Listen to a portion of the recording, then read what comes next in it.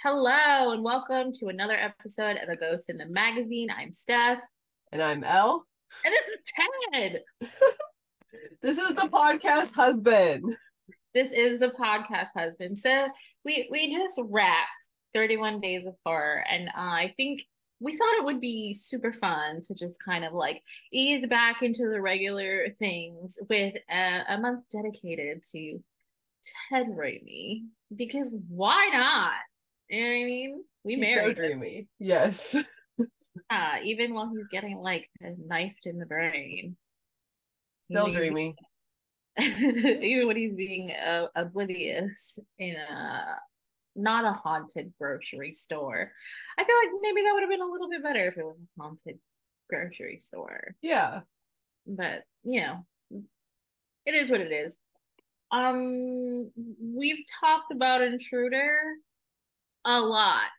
But we're gonna talk about it some more to start the month going. Honestly, it's one of the better full moon movies. I'm gonna be super honest with you because full moon has some freaking stinkers. Sure does. So they've said before. But you know what? This movie, this movie started like a wild love affair with Ted Raimi, and I don't regret talking about it at all. I squeezed it in, I think during full moon month, maybe. I started asking. You might have started talking about it. We did it for 31 Days of Horror, though. Yeah, but I brought it up because I'm like, we're doing full moon, and I'm like, has anybody seen Intruder? And I think Nate had seen it, and I'm like, Yeah, that's right. He did. Because I remember asking him about it. He's like, it's all right, but I didn't know my man's was in it, so. she didn't realize the like, awkward, pale sex appeal that is Ted Raimi. And you know what's funny about this movie? Ted and Sam Raimi are in it, but with all due respect, Sam doesn't have the same Goofiness, obliviousness. yeah, like goofy old guy swag that Ted has been able to like maintain. He's literally carried this with him. He is suave as fuck now. Like, I follow him on Instagram. Oh my god. Yeah, we we thirst. I True. we'll send each other a little. Don't judge us. First of all, we're not the only Ted Raimi girls out there. We are not. Every time I post a Ted Raimi TikTok, it blows up. That's like our most popular content. So yeah, our bread and butter is actually Ted Raimi thirst traps. So come at me, ho. I feel like this is gonna be vaguely Intruder. Mostly just thirsting over Ted Raimi. I mean, this Ted Raimi month. It is Ted Raimi month, and I feel like he deserves his own month. You know? Yeah, why not? I mean, he's dapper as heck. He is. Glasses. We wear glasses. Yes, we do. Mine are right here. I put my contacts in for this morning, but hell yeah, I'm sure Ted would still approve. Honestly, as long as we can see, I think that's the most important thing. All right. You have to be able to take the glasses off at the end to prove that you're hot and possessed or whatever. Yeah, no glasses, no ponytail. So, are you possessed? I might be. Oh. By the horny demon obsessed with Ted Raimi. No, it's true. The text that I was getting from Elle yesterday while she was watching another one of his movies were wild. We'll talk about that in the next episode. This is my favorite thing, but we should talk about Intruder a little bit. Yeah. Okay. So it is like a grocery store slasher. Oh, I want to clarify something because I was thinking about it while I was watching Intruder again this morning because I've seen it a bunch of times because I love her. When we were doing 31 Days of Horror, I was too high to during this episode to really wrap my mind around what we were talking about. When we were talking about when I said I'm a gore girl, I do love gore, but I want it to look like this, like how it is in Intruder. I don't want it to be realistic. I want it to be goofy. I like the practical effects of like smushing heads, which they do a lot of in this movie. I like that. I do like body horror better, but that saw through the jaw, that was gnarly. Yeah. Yeah, and I liked it. It's not like in Saw when they're freaking circular sawing bitches' bones off, and like that actually makes my tummy churn. Yeah, I don't want it. It's gotta look stupid. Yeah, it's just gotta. It's funny then, and it like takes. I mean, you can still tell the story that has these horrific elements in it, but you just like don't have to have the realism of it because like the story should be enough. We're here to have a good time, not throw up. No, I don't like feeling ill. That's why I skipped the last Saw. Like this is a juicy good time. I've mentioned it before, but I love that the weapons look so fucking fake. Okay. Yeah. Even the looks and okay, so a thing that I noticed about Sam's character this time around that I really like, when he gets hooked, I love that shit. They show this scene from like down below that you can clearly tell like he's got the practical effect of the hook in his face, but like it's obviously him and he's like swaying and I'm like, you know, that man's standing swaying like this. I like it. I love the gushing blood in that scene too because again it doesn't look super realistic. It's just it's fun. It's a fun effect. So it's like I'm at Halloween Horror Nights and I love this movie. I love this movie because like both brothers are in it and it very much gives like somebody sitting around like let's make a horror movie. This is our budget. This is what we're gonna go for. I like that. Okay.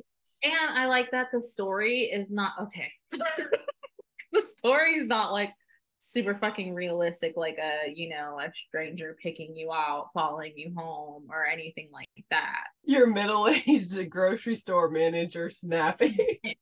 Yeah, I got carried away, motherfucker. Like, get off me. Because realistically, in this situation, so the grocery store is closing down, and that unhinges him because he owns 49% of the grocery store, and the other guy owns 51%. So he doesn't get to make the decisions. So, like, that just unhinges him. Realistically, I could see that. In this economy, like, people are like one tiny decision away from being like homeless all the time in America. Very is a very stark like situation, but it's just facts. So I can see him hauling off and killing his business partner, but the kid didn't do anything except be horny in your grocery store. That's what I was saying. Like the only murder that was necessary was the other old man. Like, yeah, And he's like, oh, I got carried away. I think you need to be on medication. Yeah. Okay. There was a lot of teenagers that you picked off. And then a delivery guy came and he got knifed.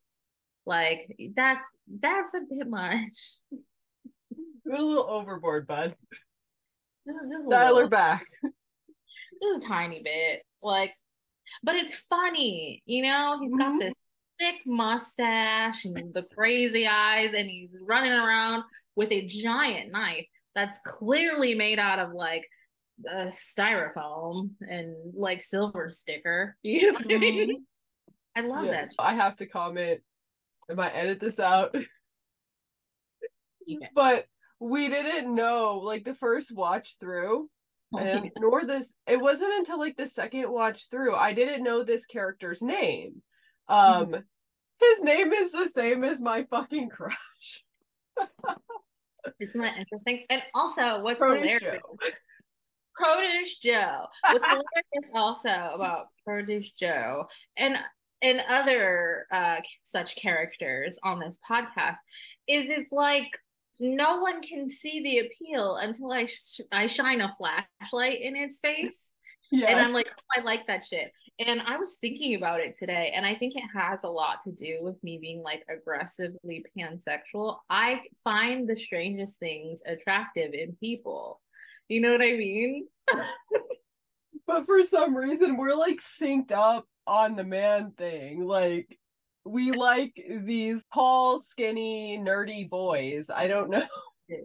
They're pasty and like I don't know, they've got like this awkward swag that I'm like yeah, I can get with it. Like this is definitely the one. Like let's say I'm working in this grocery store. This is definitely the one that I would like set out to make sweat every day. I'm like, you, you are 100%. my target. The one thing I don't want to ever gloss over when we're talking about Intruder is the psycho ex-boyfriend. Okay. Yeah. This is like, so I think this is like classic trashy slasher that's like, it's harmless. It's a harmless good time because it's not serious. It's not, this is not going to happen to me. But the twist here is that the shitty ex-boyfriend ends up like being the savior. I mean, it ends kind of like off the wall. There's a hot ass Bruce Campbell cameo who's the only cop I would ever let handcuff me, disrespectfully. But this guy is psychotic. He only dated this girl, this teenage girl, mind you, for 2 months a year ago. And as soon as he gets released in prison for killing some guy, he's up her ass. He's calling her job. He's stalking her. He's watching her through the bathroom window at her job. Like, what is your problem? And then there's a guy who works inside the grocery store, and this will never not boggle my mind. Like, oh yeah, we used to be best friends. And the girl's like, that is not a flex, homeboy. And he's like, yeah, I know, but he used to be super cool until he tried to kill me and my whole fucking family. And if this guy hadn't bashed him in the face repeatedly with a Hamilton Beach blender, he would have killed me. Like, what? Yes, he was so specific. Wow. She's like, wow, a blender. Yeah, Hamilton Beach blender.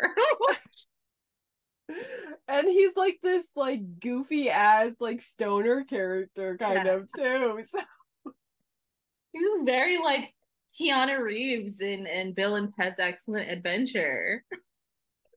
Keanu Reeves and everything. I love Keanu, but Jesus.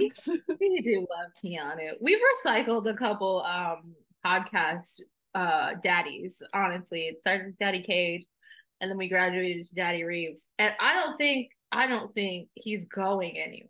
I think Well, he's daddy and husband, so like yeah. He's got staying power. Not all husbands are daddies. Definitely No. not all daddies are husbands. Ted's the full package. I'm just waiting for someone to like this be the episode that pops off and somebody climbs into our DMs like, what's wrong with you hoes? Nothing. We're fine, thank you. I don't care. Come I me. don't. I will always bring up the weird shit. That's why we did The Shape of Water, and I will never fucking apologize. I would say if you have a problem with this episode, don't watch Splice. Do not fucking watch. Do not. Do not fuck with Splice. It gets. Ooh, and that was early. Like, oh yeah. That was one of like the first ones I think Jay was on with us. Like it wasn't the first, but it was one of the first ones, and we really went. Damn. We went there, and we bought property. We did. They got foreclosed on. Yeah. And then we started just, living in the trees. Babbling strangely about Ted Raimi. and throwing rocks at strangers. Intruder is a movie I'm always gonna fucking watch, and Tubi is just gonna keep it there for me, and I'm just always gonna periodically watch it. I am. Same. Like I think that when we covered this the first time, like I guess I don't know. I think I saw him and I was like, I'm intrigued. But I wasn't that intrigued because it was in the middle of a deluge of shit. And so Yeah, like I was just like, oh fuck this movie because it's another one.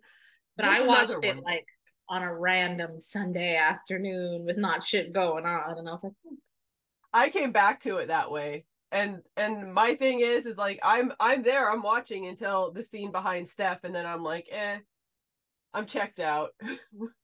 yeah. Once it gets to like final girl mode, like you're kind of over her screaming all over the place, and but this guy's so entertaining. I genuinely feel like it may not have been the same movie for me without him.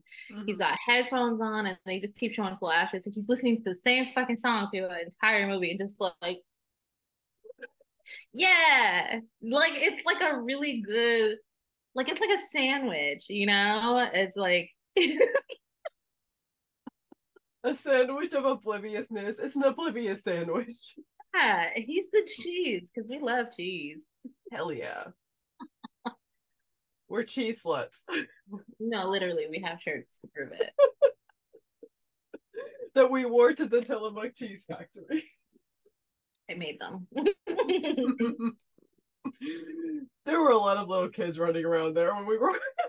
You know what? I'm not gonna apologize for that either. Hopefully, they don't know what slut means. This is a free country. Do we have to give this chuds?